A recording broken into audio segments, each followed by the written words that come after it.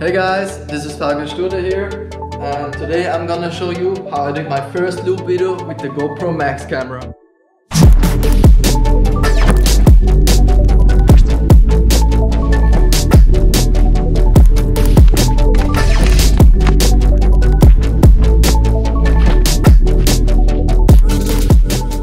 In this tutorial, I'm going to show you how I created my first loop video.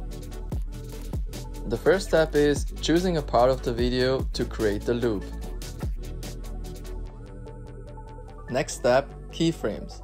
At the very beginning of the clip, I'm setting the first keyframe and I'm zooming into the snow that the whole image looks white. The snow is just one of many options you have. On other videos, you could even start with the sky, grass or water. Then, setting the rest of the keyframes. And the last keyframe is at the very end of the video, and I'm zooming back into the snow like I did at the start of the video. So the first image and the last image are looking as similar as possible. That's it, the loop is completed. All you gotta do now is to export the video and post it on the channel of your choice. Thanks for watching, and I hope this tutorial gave you an idea to create your own loop video.